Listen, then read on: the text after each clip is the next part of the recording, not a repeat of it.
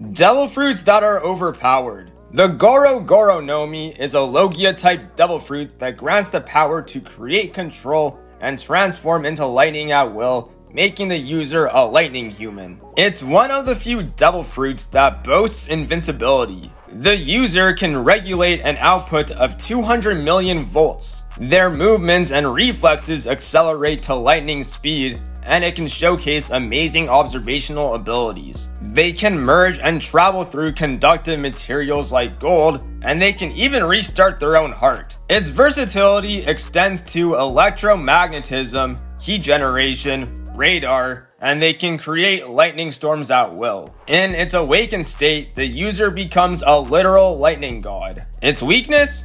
Luffy.